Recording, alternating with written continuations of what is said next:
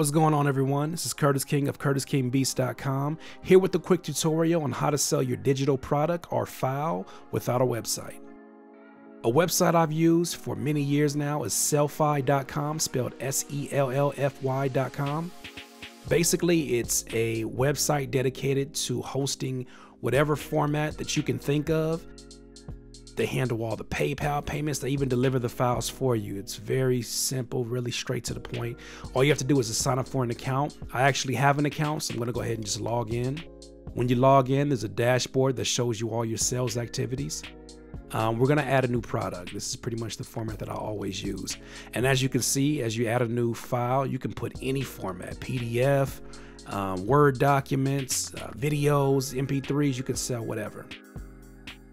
You click on that product file link and you can basically select your file. I'm selecting my MP3 right now.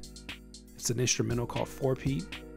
And as you see, it automatically uploads for you and you can just enter in all the additional information. It gives you an option to put a YouTube or a Vimeo or SoundCloud link. It's actually really cool. It looks really great format wise. What I'm gonna do is add a product image, basically use my logo. And from there, I'm going to enter the product name, 4Peat Instrumental, via CurtisKingBeats.com.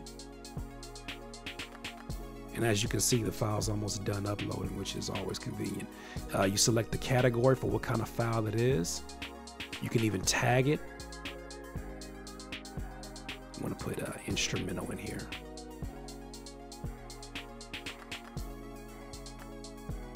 You can add a product description describing what your product is.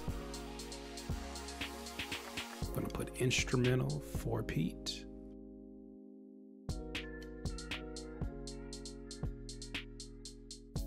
Instant purchase.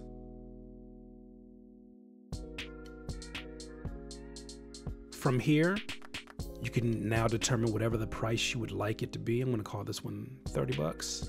And also the other option here is make it visible on your Sellfy store page. I usually don't do that when I send this off to private links to customers, but that option is yours. Click save. Then it's going to give you the option to share it with your social networks. Like once again, if it's a private link, I typically don't do that. And once you click skip or whatever you choose, as you can see, this is the format. This is the website that your customer is going to see, and they can easily press pay now and simply check out with PayPal.